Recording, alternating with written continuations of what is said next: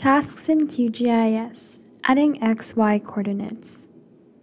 Adding XY coordinates will enhance your point data by providing precise geospatial information on the real-world location of the points. Before we begin, ensure your point data has been added to your project. To add XY coordinates to your point dataset, select the Processing tab in the top menu bar and click Toolbox. Type XY in the search bar. Under Vector Table, double-click on the Add XY Fields to Layer tool. Under Input Layer, select the point layer you would like to add XY coordinates to.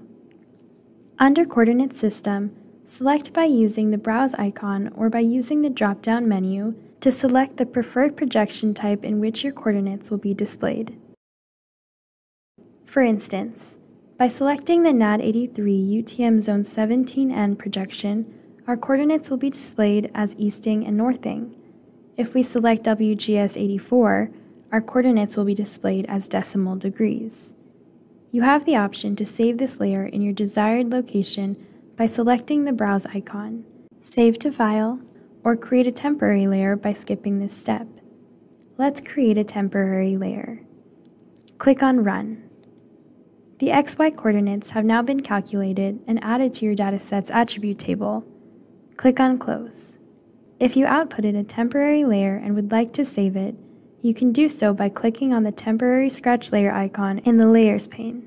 The Save Scratch Layer window will open. Ensure the format is set to Esri shapefile, and you can select the Browse icon next to File Name to save it. Give your new layer a file name and select Save. Select OK when done. For more information on QGIS, visit the UTM Library QGIS playlist.